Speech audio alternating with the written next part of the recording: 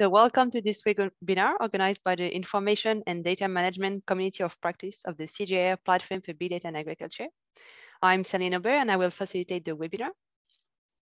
Today we'll learn about GARDIAN, a digital platform developed by the CGIAR Platform for Big Data in Agriculture that provides support across the entire data lifecycle, allowing users to manage data responsibly towards open and fair outcomes. GARDIAN underwent an improvement phase in 2021. And so today, Medha Devare is here to tell us more about the platform, the different tools it provides, and the last updates. Medha is an agronomist and microbial ecologist with experience in bioinformatics, data management, and semantic web standards. She is a senior research fellow at IFPRI and leads one of the 3 modules of the CGIAR Platform for Big Data in Agriculture, leading efforts to operationalize the FAIR principle towards fair data. Do not interrupt the presentation. We'll take all your questions after the talk. At that point, I will give you the floor to ask your questions. So please write them in the Q&A box during the presentation to not forget them and also help me facilitate the Q&A session. And if you have any technical issue, you can write me via the chat and I will try to help. So now I will let Medha Devare tell us more about GARDIAN. Over to you, Medha. Thanks. Just let me know if anything goes awry or if you can't hear me or whatever. So hi, everybody, first of all. I'm going to say hello, and then I think I'll turn off my camera just to be sure there are no further glitches, but I'll turn it back on later. So Celine's already provided an introduction to what we're going to talk about today. We are talking about GARDIAN, and GARDIAN, you will see from this little screenshot I presented, has changed a little bit. To those of you who are already somewhat familiar with it, and I'll show you just exactly how it's changed. Let's just dive right in.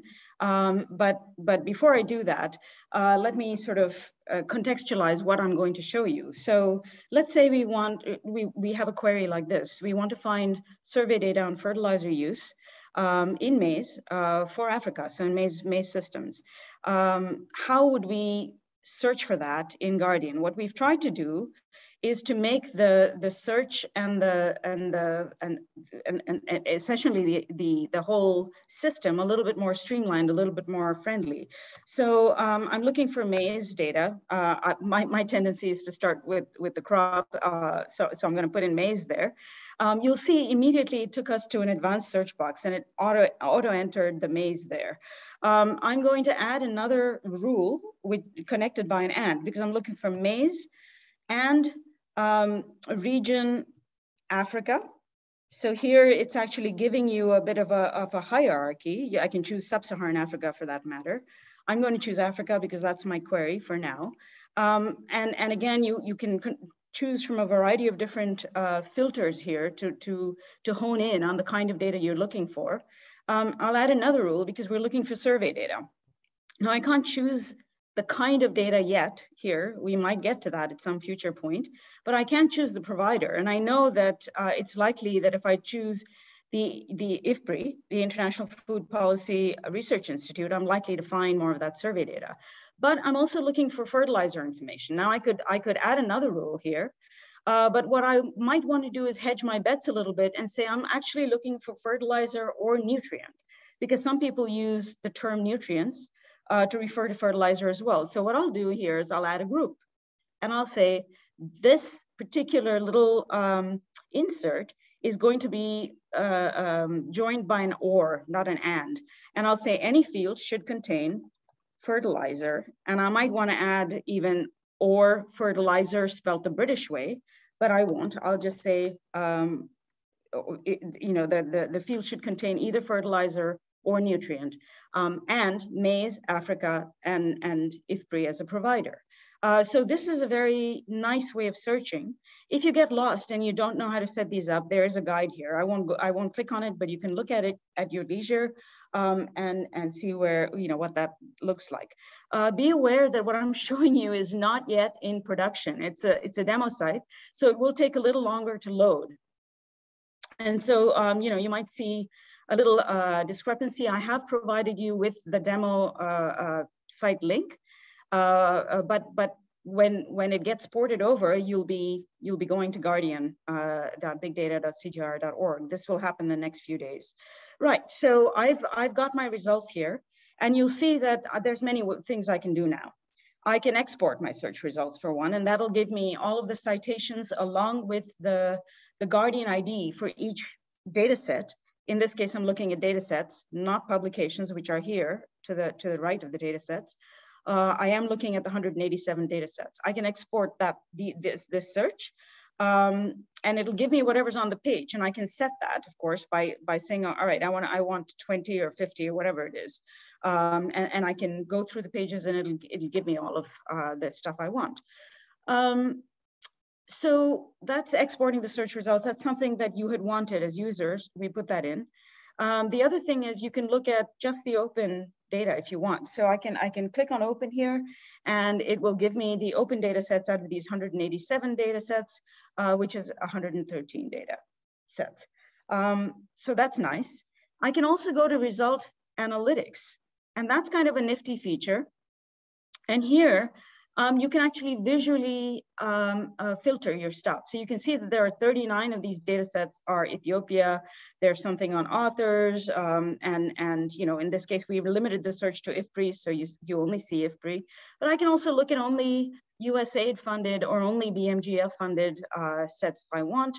I can look at a data sliced by either CRPs or initiatives, since we've included that as well to come. But let's just filter by Ethiopia here. And when I do that, it immediately adds Ethiopia as one of the filters and gives you just the results for Ethiopia. I've already chosen open, so that's what I get. So that's kind of the search functionality. I'm not going to dive into the data sets themselves. I'll leave you to explore a little bit more there. It hasn't changed radically. I will show you a little bit more on the tools, and we probably won't address the analytics so much, but I want to focus more on the tools. Before I move out and back into my presentation, I'm going to look at the about, because that's changed a little bit. We've tried to beef that up a bit, and we recognized that we weren't really giving enough visibility to the providers. So we now have providers, and everything here is linked. You can go directly to the center link or the provider link, the provider website that is, and you can go to their repository by clicking on this little thing here that takes you out of Guardian. By clicking on any of these repository links that you see here, you see how many of the resources in Guardian are attributable to these providers. By clicking on something like this, so if I click on CIAT datasets here, what it's doing is narrowing to the provider as CIAT and giving you a sense of what the datasets are for CIAT. So this is something that's also kind of nice. You can look at how that slices and dices out in a variety of different ways. This is very much CGIAR world, but you can look at other providers in the same way as well. So, you know, we've got the Foreign Commonwealth Development Office and other providers as well. So that is Guardian sort of at a pretty high level. I will leave you to have another look at what its functionalities are. But you can again go to the repositories and the organizations this way. You can search Guardian resources, which will take you back to the search, explore data tools, view the analytics, and you can explore assets in a geographic manner as well. So if I click on this, I will be looking at all of the data assets we have, or in this case, all the documents we have for the Southern Asia region, or in this case, the data sets for the same region.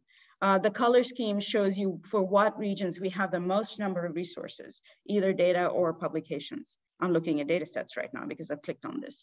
So have a look at that. There are still things to come here that I will talk through as I go back to my presentation. But let's go back to the presentation, which I have to find. I think that's it. This is where we jumped off, but I have a bunch of slides here that will show you, so when the slides are shared, you can have a look at all these things. This was just in case, live demos are a bit of a, risk. And so I wanted to make sure that I had the slides. I did want to show you this as well, which is, I don't know, I hope you can see my screen. I don't know how to quite how to get rid of this thing, but maybe I'll stick it up here. Well, we see it perfectly, Medha. Yeah, okay, good. So what this is showing is a feature that's not yet there. So, before you saw data sets and you saw documents, you didn't see anything on maps. That's coming very shortly, and it will be ported over to the production Guardian quite soon. But what we've done is we've now enabled people to say, okay, I'm interested in Ethiopia or a particular administrative region, an authoritative administrative level within Ethiopia, within the country, any country, or a polygon within that country. And for that polygon, I'm interested in a variety of different data that I want to download. I'm interested in this case, it's showing me harvested wheat area from the MapSpam dataset for 2010. But I can also click on organic carbon data from ISRIC here, land use data from APSIS. So these are all different sources of data that you can call on for any particular geolocation or polygon, whether it's country level or anything else. And then you can download that data. So it's a way of visually looking at querying the data and then getting that information, which is quite nice. This is pretty new functionality, obviously, because it's not yet available in the demo site. I want to move pretty quickly to the so what of this. So what that you can do all of this? Well, the value of Guardian, I think, is best showcased by work that was done last year and this year by a team. Camila Bonilla was at CIAT, the Alliance of Bioversity in CIAT. She's now in Wageningen. Jordan Chamberlain was at CIMMYT. He's now in FAO. And Robert Heymans is at UC Davis. And this work recently came out, I think, in the October issue of Nature Food. But what they did was they were looking to answer a question that's, you could imagine as a broad utility to us, particularly at CGIAR. And the question is, all right, how important are ecological yield gaps compared to, say, economic yield gaps? Where, and they tried to answer that by diving into a particular use case by asking where in Africa is fertilizer use actually profitable, and how does that compare to actual production, ecological yield gap versus economic yield gap. So to do that, they went to Guardian. They did a variety of different searches, honing in on fertilizer use by, in this case, maize. And they found about 240 data sets. They used 12,000 odd observations from those 240 data sets. And they were able to develop a machine learning model. They also used a crop model, QEFTS, to test, to compare the data. They used other data as well, of course, including price data. And they were able to compute and then finally present maps of where in Africa, sub-Saharan Africa, fertilizer use might actually be profitable for that window in time. Of course, this doesn't hold forever, but it is a good use case to be using machine learning models with crop models and comparing the outputs from the two. But for that, you need data. And for that data, you need Guardian. And this is where the value of open, well-described, interoperable data comes in. Now, of course, the data was not entirely interoperable. It was not even probably slightly interoperable. They had to do a lot of work, but it was much better than not finding any data sets. So let's have a look to go into this the interoperability problem. Right. There are a variety of tools that are part of the Guardian ecosystem. I've given you the link to the demo Guardian, and you can feel free to give us feedback on anything that you see there before the system is ported over to production, where the site will be guardian.bigdata.cgir.org. And maybe Celine can put that in the chat if she hasn't already. For data collection, we can, we have a couple of efforts ongoing. There's AgroFIMS, which is the Agronomy Field Information Management System, and what we're calling AgroFIMS Plus for lack of better name right now, which is in process. There's the data curation part of the tools of Guardian, and these are focused, both these things, the data collection, the data curation, very much focus on fairer data. So findable, accessible, interoperable, and reusable data. With the data collection, we're focusing on trying to get data to be born fair without any extra effort on your part. And with the data curation, we're trying to say, okay, there may be some at least high value legacy data sets or data sets that are collected in ways that don't allow them to be already tagged with data standards. And so these tools, FairScribe and VMapper, I will demonstrate to you in a little bit, are intended to make data fairer. The PII engine is to identify personally identifiable information in your data, to make it not just fair, but actually, more responsibly compliant, essentially, more compliant to the responsible data guidelines that we should be following. The final piece of this is data analysis. So this is kind of the pipeline. You collect data or you curate it, and then you analyze it. And so we have CG Labs, which I'll talk about a little bit, which is a collaborative analytical environment based on Jupyter notebooks that is very flexibly deployable. You can use it, you can install it, you can deploy it on your institutional servers, you can deploy it in the cloud, or you can have some sort of hybrid of the two. And it includes infrastructure that's been deployed to make it very efficient and cost-effective as well. It's based on something, something called Kubernetes, which the IT folks here will know, but that allows CG Labs to work very efficiently and allows you to save costs as you're running your compute jobs. What you see here as CG Labs is the demo version. You will not be able to run full-scale stuff on it. You'll have to deploy it somewhere. So that's something for you to look at more closely. As you hover over these things, we have the URLs for you there. So you can take a look that way, but they're all available through tools. The second thing you see here is a geo toolkit, and that is an effort to provide a geospatial analytical environment, again using the Jupyter capabilities or Jupyter notebook part of CG Labs, and it comes bundled with about 100 R and Python libraries that have been chosen with care, I think in collaboration with Jawuku's community of practice, the Community for Spatial Information. So that should be quite useful as well. And lastly, we have a computational model toolkit, a crop model toolkit really, that includes Lambda functions to help you run crop models, the most common ones like DSAT, QEFS, AppSim, EcoCrop, WOFOST, crop models that are quite commonly used by agricultural researchers to run them very efficiently in a serverless manner. So you can essentially make service calls to run your models. That saves a lot of compute power and cost, really.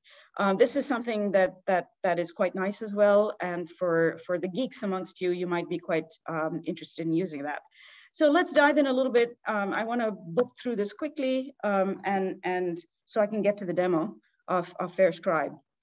But the AgroFIMS I mentioned, you can design your fieldbook in AgroFIMS. You're basically designing your fieldbook already tied to ontology variables. You can collect the data digitally using a variety of different Android apps that are free. AgroFIMS can help you analyze data. This is something we're still working on. And the pieces to connect the final AgroFIMS to an easy upload to institutional repository should be coming very soon as well. I know I've been saying that for some time, but we've been changing how, what the pieces of AgroFIMS look like in collaboration with colleagues from the Excellence in Agronomy Initiative and IITA. So it's shifting and changing a little bit. Let's dive into the data curation part and have a look at FairScribe and hope that everything works. If it doesn't, I've got screenshots. But all right, so when you come to FairScribe, you'll see something that looks like this, and you'll be able to log in with your ORCID if you have one. You can set up your FairScribe email and password if you want. And if you have a Globus account, I won't go into what Globus is, but if you have one, you can use that. I'm going to log in with ORCID. Let me know if you can't see my screen. You should be able to see my ORCID login screen right now for FairScribe? Yes, we see it. Okay, good, good. And so I'm going to sign in because it pre-fills my information for ORCID once I do it once, and I get taken to my dashboard.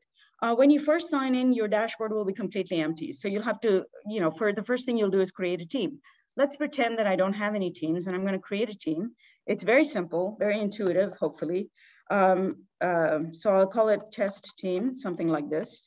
And I can add a little description here, what this team is about. I'm not gonna bother, but I'll just add some stuff. And I've created the team here. I can invite people to my team because this is a collaborative way of annotating data. So the idea is that you might wanna have a team consisting of your data manager, yourself as a researcher perhaps, or maybe a couple of other researchers, and maybe others from across your team. And once to invite somebody, you have to they have to be logged in. So I mean they have to be signed up. They don't have to be logged in, but they have to be signed up to FairScribe. We anticipate some improvements here where you can send invites even to people who are not signed up. But right now that's how it works. So I'm going to try Celine. And I find Celine here because I know that she's signed up to FairScribe, and I can send her an invite, and then she can accept the invite, and she's part of my team. So it's as easy as that to set up a team. Now, once I've set up a team, I need to actually upload stuff to it. So if you look at my test team right now, it's completely empty, and I can create a new collection. What we've done is, where this makes sense, to create collections. For instance, in excellence in agronomy, this is a new initiative. We've got a number of different use cases. So I've gone ahead and set up different use cases just for fun. We could imagine that the data collection will happen through those use cases. And so that makes a reasonable way of setting it up. You can set it up in any way you want. There's no compunction. I am going to today show you this particular data set that I have from my previous life. It's a CISA Nepal it's a CISA Nepal data set focusing on some trials I set up for spring maize from 2012 or 2013, something like that. So I set up a collection called CISA Nepal spring maize trials, and all of my trial data can go in here now. When you look at the top, you won't see, this isn't clickable. So it could be a little, disconcerting at first, but look at the top of this. I'm in collections right now. If I have any published resources related to the CISA Nepal team, they would be here. There's nothing there right now. Under my tasks, I see this one data set. And the reason I see it is because I uploaded the data set. I've been working on it to save time. I don't want to sit here and do the whole thing for you, but you can see that this is what the interface looks like. Once you type in a title of a resource title, it will show up here. This is my resource title that I've typed in, and it recognizes the language as English. I've added another language, Nepali. I can delete it as well and just start typing, and it will show up, and then I can add it. Don't forget to click add, because otherwise it won't show up there. I've added a little description here already, and I've said that this resource belongs to CISA Nepal spring maize trials. So when I'm here, it will show me the team collections, and I can simply move them over to tell where this resource belongs. I add things like citation. This data collection methodology is primarily for socioeconomic data. I'm not worried about it too much. But it is very important to our socioeconomic friends, so we've included it. Temporal coverage is important to say which time period the data refer to and which time period the data have been, the data collection period refers to. What I want to focus on really is sitting in here, which is the actual data annotation. And in order to show you that, I am probably going to have to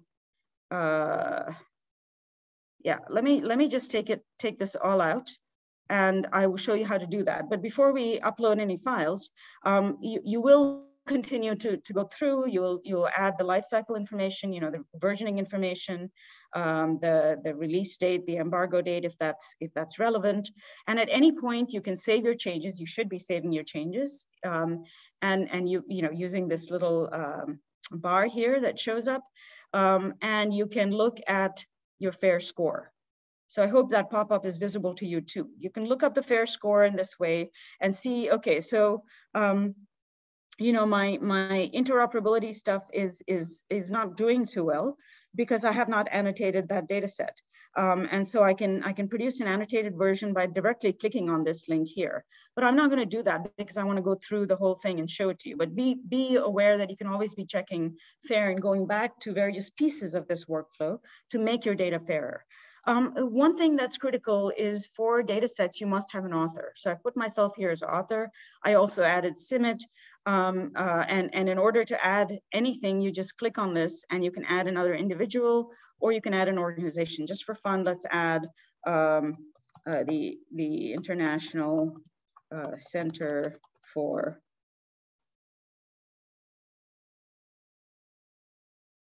well, let's try, where is,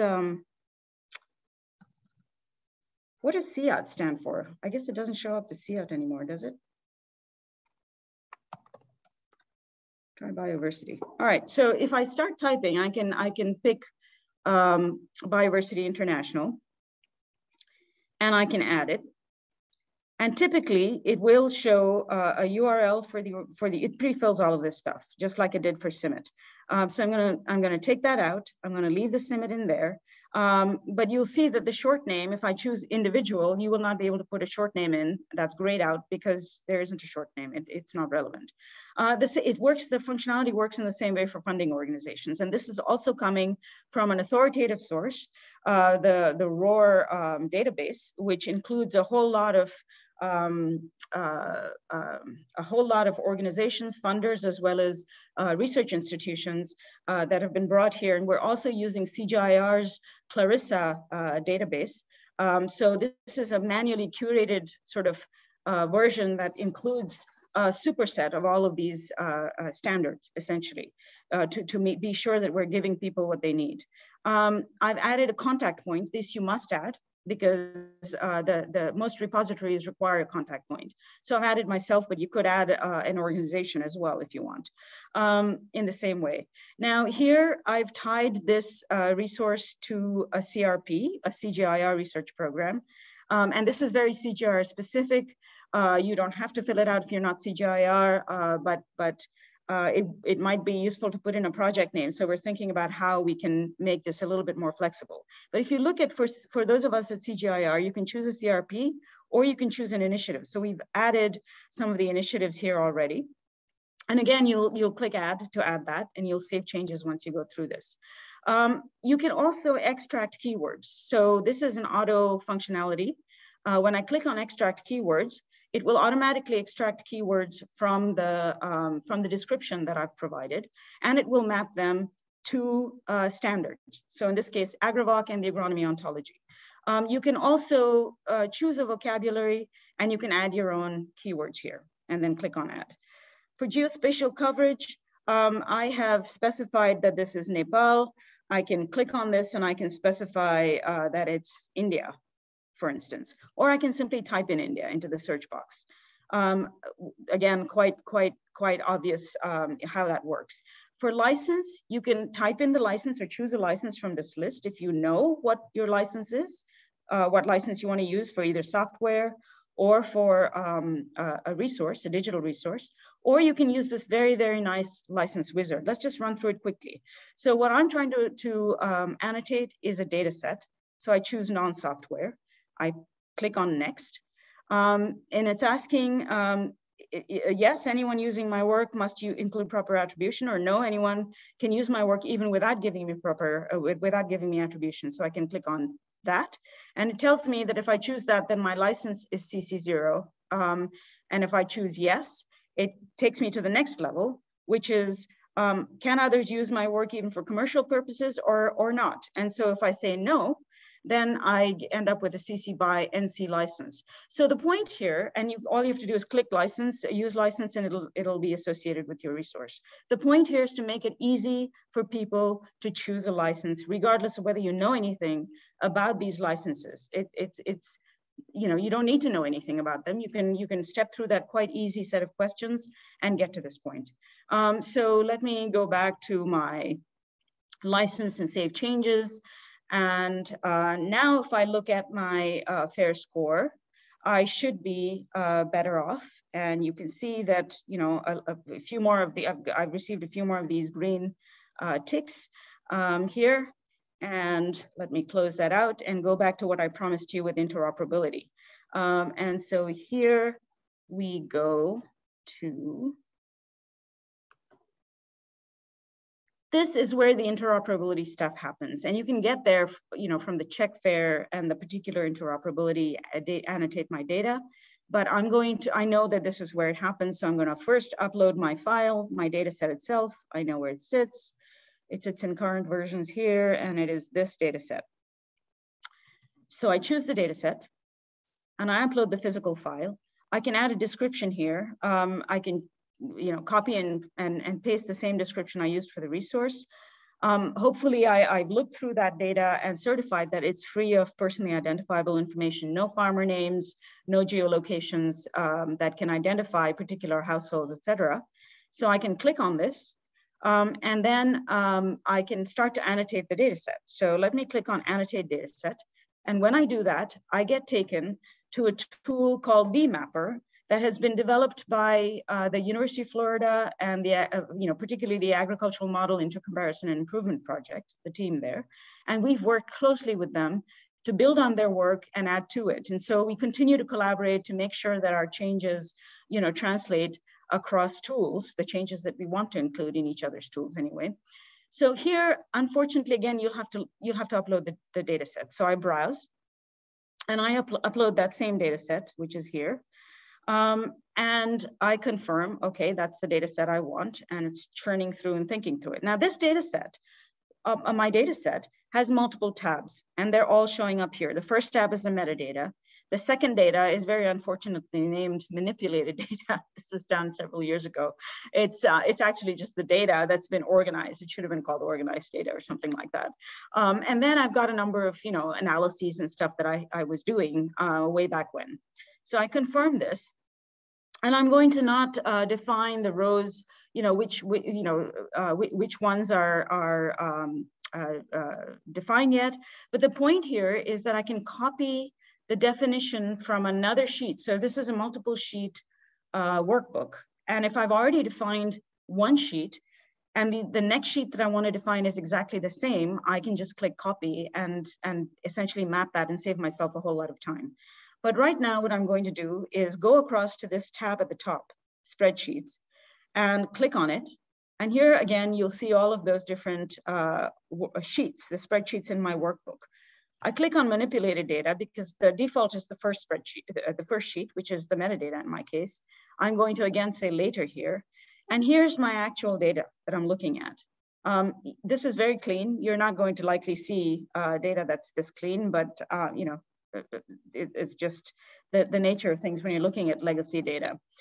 So I'm going to start defining my variables. I won't show you all of this. I'll show you some. So I'm going to choose an ontological term. I can choose either ICASA variables or ontological terms. ICASA is the data dictionary used by crop modelers. And I can use either or both. So here, this is experimental sites. So I'll type site. And I see a number of sites come up or terms with site in them. I'm going to choose the agronomy ontology experimental site because that's exactly what this is. And it annotates here with the site information. And then I can continue. I can say, okay, this is field. I'm going to choose an ontology term. I type in field and I see farmer field coming up. Sounds good to me. I'm going to click on farmer field and save that. This is replicate. I can go through, define column, choose the ontological term, say, type in replicate, I get replication, good enough, I save that. And so on and so forth. I can again, let me do a couple more before I get out of here and show you what that looks like. So this is again, treatment, So it's basically calling dynamically, it's calling up all of the terms that relate to this. Let me show you one here that, I start typing in, and I'll choose ICASA because I know that this is difficult to find in ontologies. I'll start typing in var, and I get cultivar line or genotype identifier or cultivar name. In my case, I've got identifiers, so because I've numbered them. So I'm going to put in the identifier here and say save. And now it's showing you that this is a different kind of annotation. I can also add a custom annotation. So let's suppose just for fun that I'm not finding this. It is actually there, but I can say this is a customized variable because I'm not finding this particular variable. What is the type of variable? I'm going to say it's a general type, and I'm going to, it's asking me for a variable code. What am I annotating? Planting method, or what was it? I think it was planting method. So let's say it was planting method. I might put in something like that. I might put in a description if I want, and what kind of value type is it? And in this case, it's actually a numeric value type. And so I will put that in, and I'll say save, and it should annotate that with what I called it, planting method. Actually, it wasn't planting method, but anyway, let's just assume that was correct. So that's my annotation done. Now, once I've finished my whole file, I can go down here to template, or go up here to template, the middle button here amongst the three, and I save my template. And I say okay here. I don't change the file name. This is really critical. If I change the file name, the fair scribe doesn't see this as being done the way it ought to be done. So I go back to my fair scribe, and now I must upload the file. All of these instructions are here, so don't worry. When you click on the question mark, you'll see all of this. I upload the file. It's in my downloads. And when I upload it, you'll see that annotated data set changes to a green check, saying that, yes, we recognize this annotation, you're done. I'm certifying this resource is also free of PII, and I can save the changes. And I can check FAIR to see what my interoperability score looks like. So let's have a quick look at that. And if you see the interoperable score, I'm getting 2 points because the dataset file uses domain relevant community open formats, and the dataset included the data included in the dataset are annotated. If I linked this to a relevant publication, I get an extra 0.5 for a full 5 out of the 5 points. So that's pretty darn good. You can do that easily. We've enabled it to do for you to do this easily, and then I save changes, and I can upload this to a repository. So to upload it to a repository, I will need to go back to my CISA Nepal thing. I will say, okay, whoops, sorry. I will go back to my tasks, and I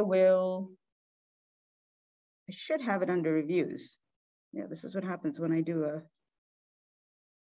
a live demo. Let's go back to my tasks.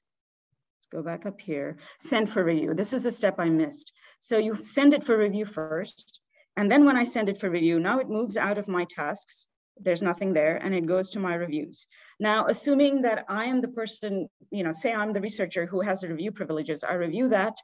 I go through this, all of the metadata is here. I can either send back for re-editing, or I can approve it. And once I approve it, I can then publish it. So this is the publish workflow. Let me not go into that quite yet, but in order to publish it, you first have to go to your account settings and set up what repositories you're going to target. And we have a Guardian Dataverse available to anybody there. You can add another repository if you want by selecting the repository type, by adding the name of the repository and the API endpoint, and you can set up your own repository that way. But let's not go into that because I'm running out of time.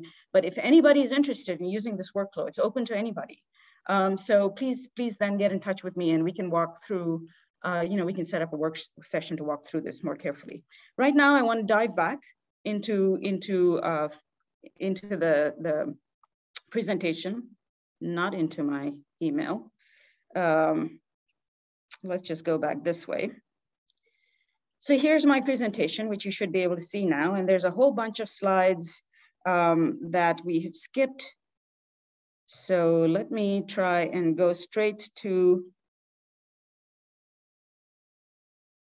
this is where we ended up. We annotated data, we did various things with it. And now here's where we are with the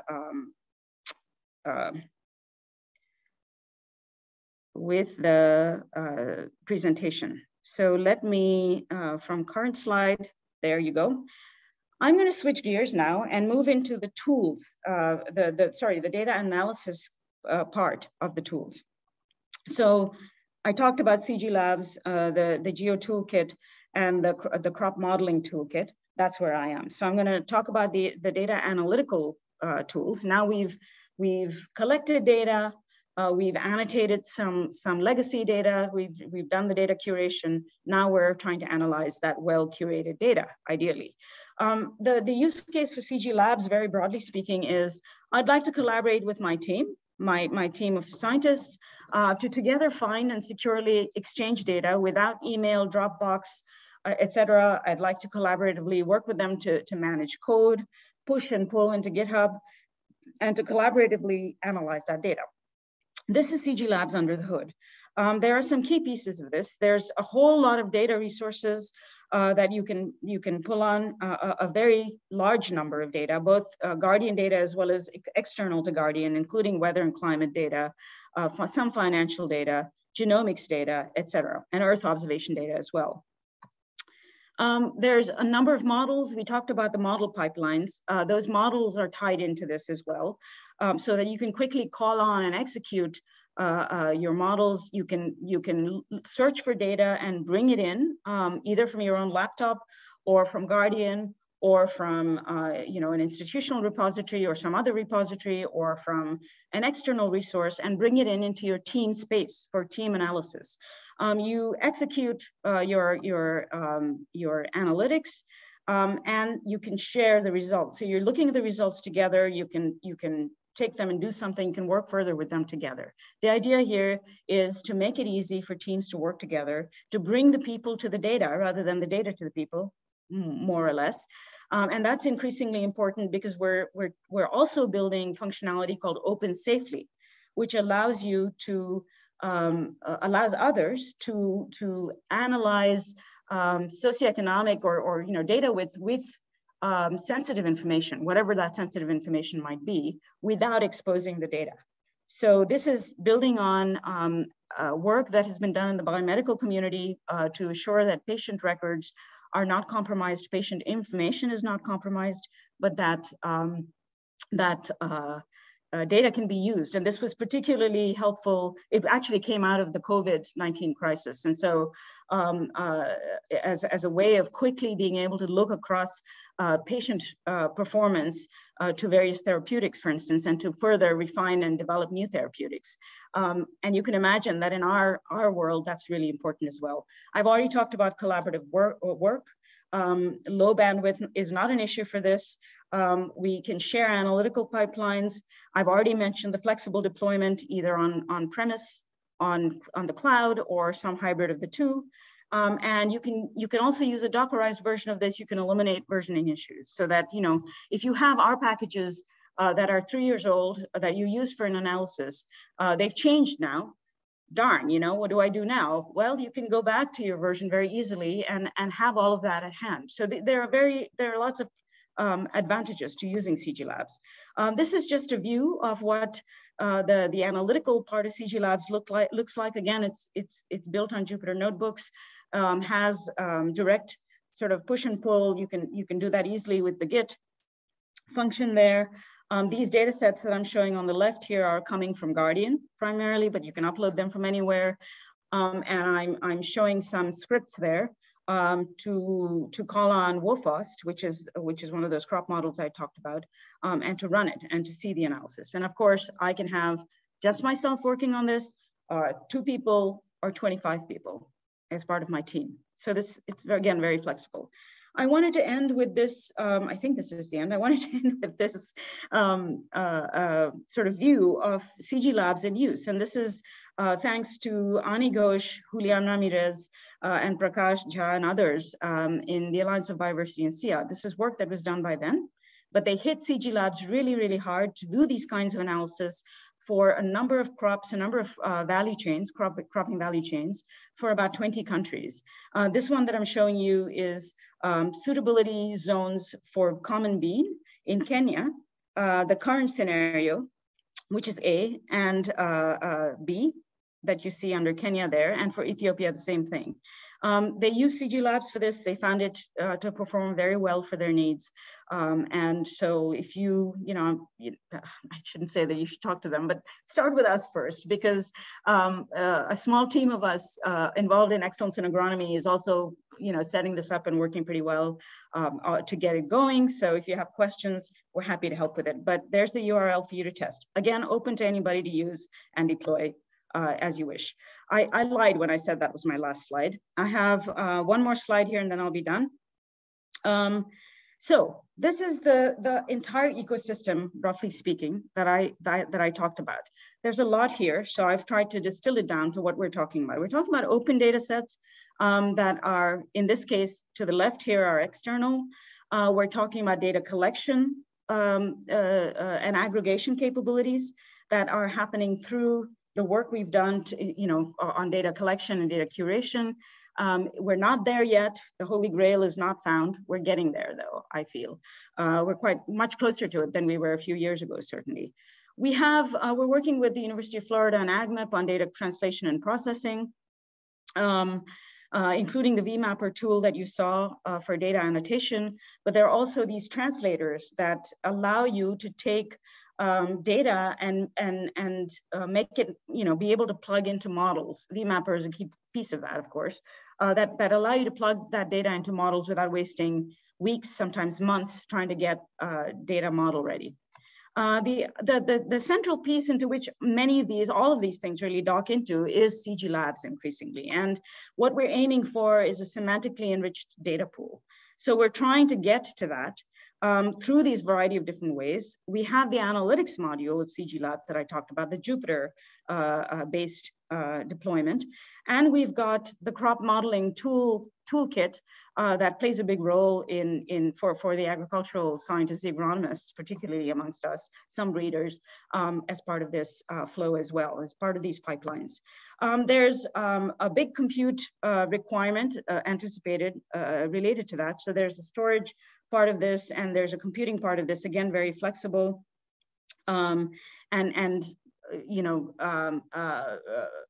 tweaked to be as efficient and as cost effective as possible, so that you're not being charged, for instance, when jobs aren't running, that kind of thing. I talked about the fair publishing workflow, and that will contribute to data and repositories, whatever those repositories look like.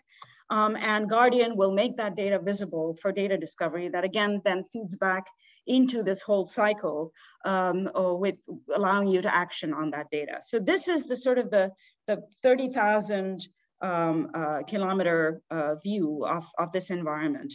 And we're talking about all of these functionalities coming together very tightly to enable us, and now I'm speaking for CGIAR, but also for the agricultural sector in general, to much more quickly and agilely leverage our data assets now and for the future. I'm not going to talk about data analytics. I'm out of time, but have a look at that.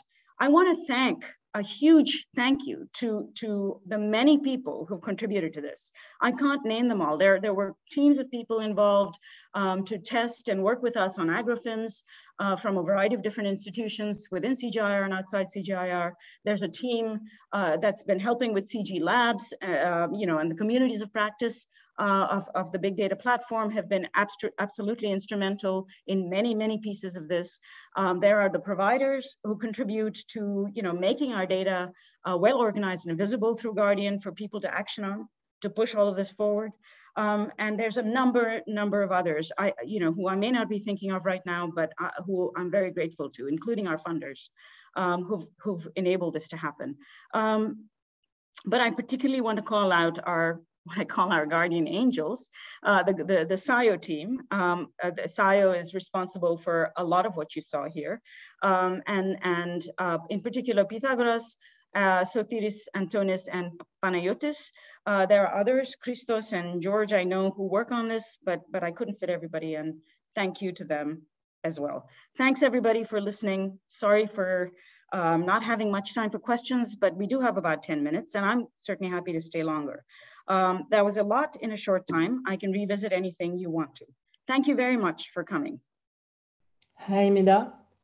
Elizabeth online. Thank you very much for this very detailed guidance in the Guardian ecosystem. It sounds very rich. My question, I have two questions. They are very small and technical, but anyway, you had a step where you certified that your data set have been checked for PII, so anonymized or removed from any personal identifiable information. If the person doesn't tick that, is the upload blocked? In order to move forward in the workflow, to send something for review, it is mandatory to check these boxes, yes. Okay. Otherwise, you cannot submit it for review. Okay. Because I thought perhaps there's an option if you do not tick because you are not super sure, it goes to a kind of staging area or restricted area where you can always go back to the team of your team members and ask them to check. Okay. It is in your task. So unless if in the case that you are not aware of that, then you should just ask another team in your member to check it. Okay. And all the members have added right in that. So the other team member that actually has the knowledge to check it can see the resource and check. Did you have another question? I had a second one. I don't know if go ahead. Me too. Might as well. Okay, it's just that it's great because now you can annotate the columns of your data sets with the ontology concept idea, which is very nice. I was just wondering, once this is done, is there anywhere on Guardian or a feature that enables querying those IDs, using the ontology terms to retrieve the data sets or the data? That is the idea, and that's, if you remember many years ago, we were working on a little demo tool with, this was Brian Lowe of Ontokali, to try and slice and dice the data based on those annotations.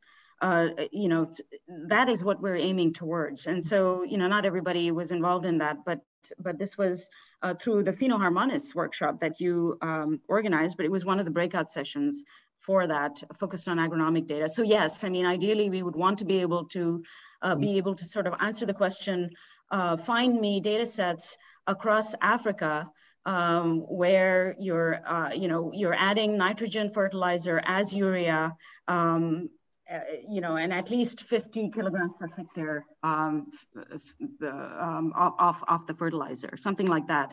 And so that kind of detailed query and being able to aggregate those data sets quickly to form a collection depends on standardizing the data. This is just standardizing the data labels, but there's much more to it than that because the data structures, formats, et cetera, could still cause problems. And there's another effort ongoing through Excellence in Agronomy called CARIB where we're working on that as well. So these slowly, or next year, these two efforts will have to all come together for us to get to that ability to be able to, show me those data sets that I just talked about for Africa, show them to me on a map, and then let me download all of that data. And now, I can stick it into a model with a whole lot less effort. That's where we're heading. We're not there yet. Okay, yeah, I agree that also the quality of the data is important. We had discussion about data sets having different resolution of GPS, for example, or various units. So you still have to harmonize that. Yeah, okay, yeah. thank you. So this effort, the CARIB effort, I didn't talk about it because it's not strictly part of the GARDIAN work, but it is ongoing. It is building on the work that Camila, Jordan, and Robert did. Those are the data sets we're starting out with. Several of the people involved here in this call who are on this meeting are involved in that through the Excellence in Agronomy. And at some point, pretty quickly, we will be trying to see where these things will come together and how they should dock. Yeah. Okay. Okay. Thank you, Medha. Sure. Thank you. Thank you. And so Marie-Angelique has two questions also as well. Yeah. Yes. So I have a few questions, but that's okay. So the first one are on FirstScribe. Yeah. So so in the example that you showed, you use like an historical data set. So how does it work? I mean, I'm assuming that this data set is already published on a repository. You know, how does it work? Does the record is going to be updated with the you could probably, in the versioning, in the lifecycle part of that FirstScribe, you could probably specify what version that is. It should, I mean, if you're including, I don't know, Pythagoras, do we want, I would say that it would go in as an improved version too, because we probably don't want to replace the original data set. But Pythagoras, what is the current workflow right now? We have not tested that. I haven't tested that anyway. The idea is that it's up to the user, up to the repository manager actually, to decide if he would like to replace an existing record in this case in Dataverse, because now FirstScribe supports publishing to Dataverse, and this can be any Dataverse.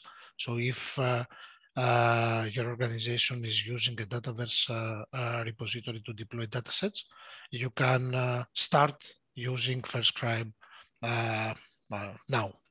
You don't need to do anything. You just need to connect your account with your API token inside your account settings. So you have two options, which is up to you. You can either override the existing metadata if you want to have one record, or I would imagine that a better practice, perhaps, since the data per se are not changing, but you actually add some extra annotation files, you could just add a new version of this dataset, and versioning is supported both by FirstScribe and at the other end of the story at Dataverse. So it's a yes, and it's up to you to decide if you want a new version or to delete the resource from scratch and have a new record.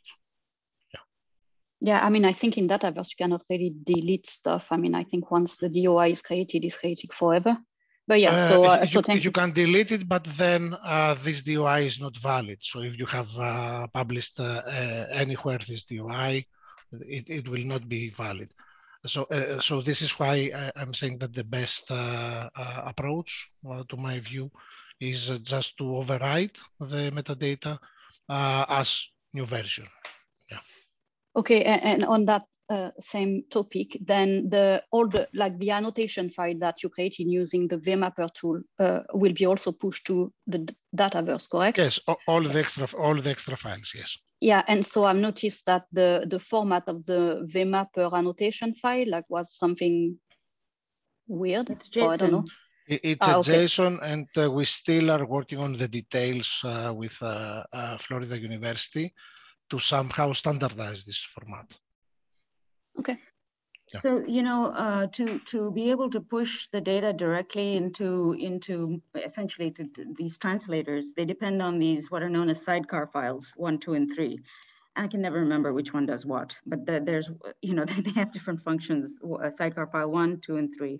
And so we will probably ultimately need to have all 3 of those sidecar files to be able to, you know, relatively painlessly use these crop models that are at least the AgMet ones.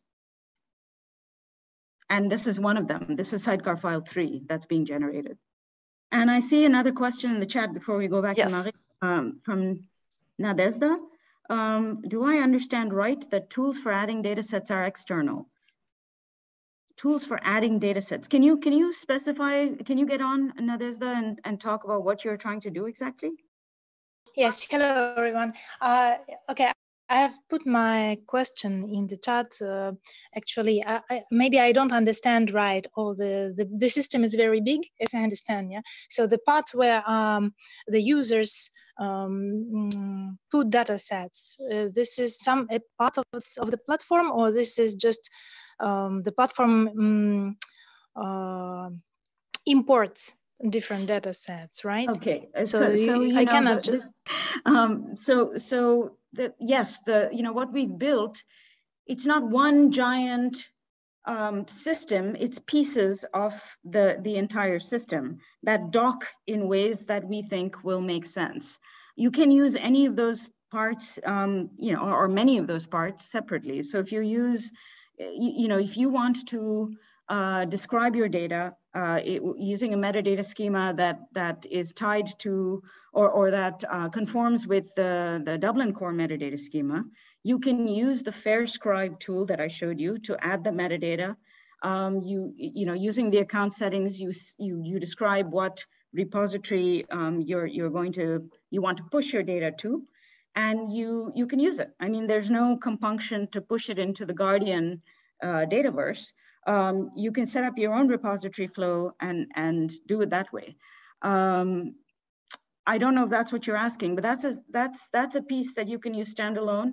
You can write to us and say, look, we've got a lot of data of relevance to agriculture sitting here, and if it's a good source of data, if it's a good repository with quality data, we'll make sure that GARDIAN showcases your data as well, or your institution's data.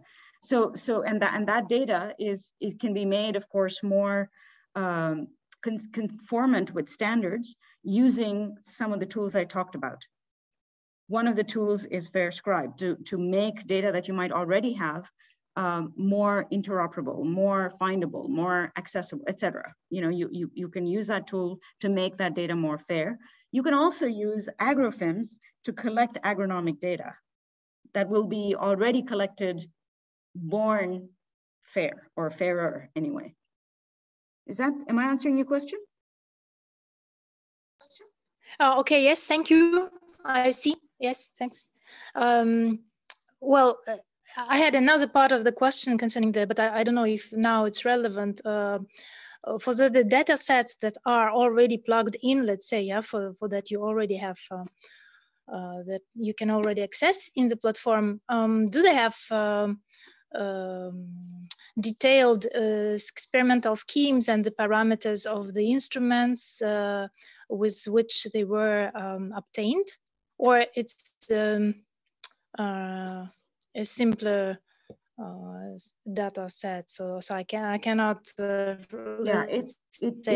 no, the settings of that varies all over the place. In some cases you might have a detailed description, detailed metadata that tells you how the data was collected, what tools were used, and ideally the units would be there regardless, because without that, the data is pretty useless. But it does vary quite a bit.